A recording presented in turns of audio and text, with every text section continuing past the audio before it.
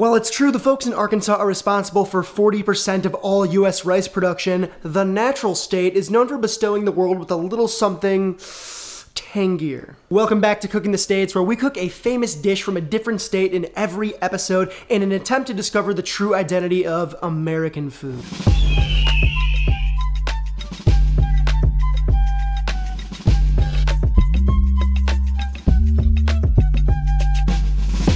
Yes, this time we are heading down south once again to Arkansas. According to legend, it was in the 1960s where a man named Burnell Fat Man Austin opened up the Duchess Inn, which would become the birthplace of the now world-famous fried pickle. I'm using whole jumbo deli-style pickles, but if you can't find these, spears or coins work fine too.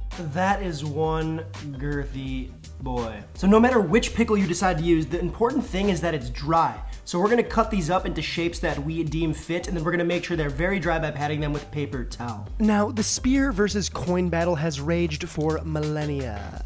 Or at least a few decades since these things hit the scene. And really, at the end of the day, there isn't a right or wrong answer. Just make whichever ones that you like, honestly, who cares? I'm gonna make both, not because I'm passive-aggressive, which sometimes I definitely can be, but because I enjoy eating both kinds of picks. Let's talk coating. I find that fried pickles are best and retain optimum crispiness when treated like fried green tomatoes. To a large mixing bowl, add 1 cup of all-purpose flour, 2 tablespoons cornstarch, a tablespoon each of black pep and garlic pow, a half teaspoon of cayenne pepper, and a pinch of salt. Whisk that all up. Then for the wet station, you're just gonna drop some buttermilk and an egg in a shallow bowl, whisk that up until semi-smooth, and that buttermilk is gonna give the pickles an extra tang. For the second and final dry coating, pour in some coarse corn grits. I prefer the yellow variety. This is just gonna give our already crunchy pickle an even more exciting exterior texture. Remember kids, moisture is the enemy of crispy food, so it's absolutely crucial that you dry these pickles off before dusting them in the dredge. If you skip this step, you run the risk of soggy picks, and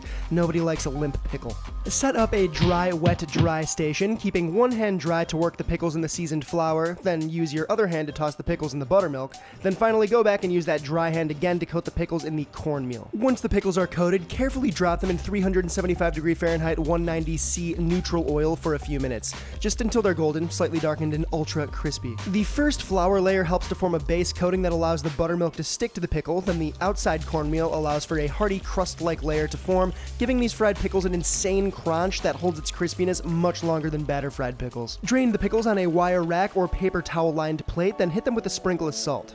Fried pickles are already tasty, sure, but they're tastier with a legit dipping sauce, and in our case that's going to be spicy homemade ranch dressing. To a mixing bowl, add a 1/3 cup each of sour cream, mayonnaise, and buttermilk. Then, for acidity, we're just going to add 2 tablespoons of apple cider vinegar. Grate in 2 to 3 cloves of garlic. Then, for extra puntos, if you got it, a pinch of MSG, aka the God Particle. Then, finally, a few glugs of your favorite hot sauce and a bunch of finely chopped chives. Finish with a few cracks of black pep and a pinch of salt, then remember to taste and adjust seasoning. This is a very important step that I cannot stress enough. Taste your food. If it's not quite there, fix it. Maybe it needs more spice, maybe it needs more acid, more salt, maybe not, but always taste.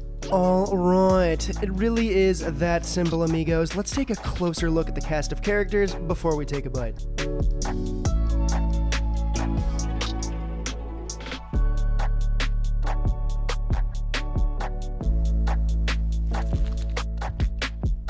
Let me know in the comments below, are you a long boy spear type person, or do you prefer a coin vibe? Oh yeah!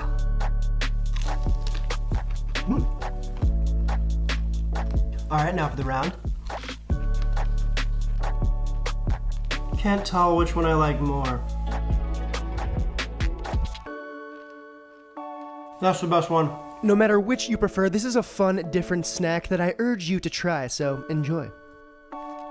If you dug the video, please share it with that pickle prince/princess in your life. I would really appreciate it, and it does help the channel grow. Next week, we are going to the most populous state of them all, a state so large and filled with so many people that I actually had to break it up into 2 episodes. That's right, we are going to California.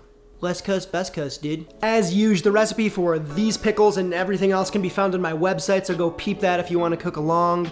And yeah, that's pretty much all I got for you. I'll see you very shortly. See you next time. Cook on, and I got nothing.